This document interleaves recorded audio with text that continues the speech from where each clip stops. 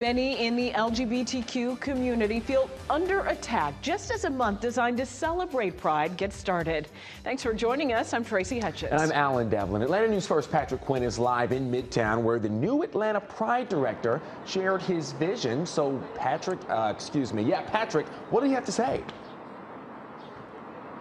Yeah, well, I was able to just sit down with him, and a reminder to anyone watching who's new to Atlanta, yes, today is the start of Pride Month, but the parade here in Atlanta is not till October. And of course, that parade goes right along here in Midtown where roughly 500,000 people, they party on the streets. And this year, there's a new leader.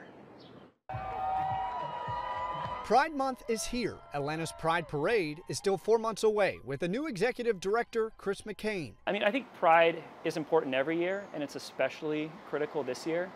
I sat down with the new face of the Pride Parade, who told me this year's theme is show up and show out.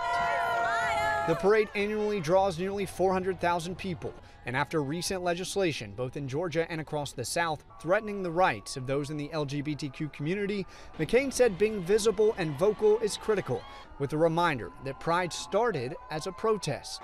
And so I think it's really important that we remember that first, Pride is about resistance and about working towards justice and equal rights for all people, especially the queer community. In March, Governor Brian Kemp signed a bill that bans most gender-affirming care for transgender children. McCain said even during planning, they're working to prioritize the trans community. And really make sure that we're featuring them and elevating their needs, given the attacks that they've experienced and the real fear that many in the trans community are facing right now. The largest Pride Parade in the South and one of the largest in the country, McCain knows many look to Atlanta as a model of inclusion.